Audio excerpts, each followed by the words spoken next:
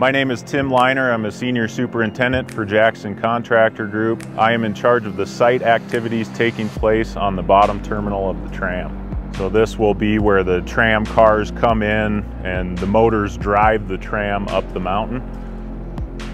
So the big push for this year is to get the foundations in for the bottom terminal, and then also pour the suspended concrete deck on top, which will be the walking platform for people loading onto the tram.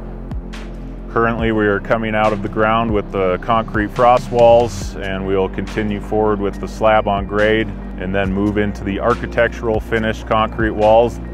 The detail and the reinforcement on this is pretty stout, basically being the bottom anchor to the tram.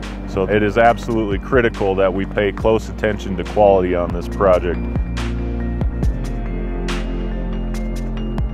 Next summer we will pick up where we left off, and then we will turn it over to Garaventa to install the tramway itself.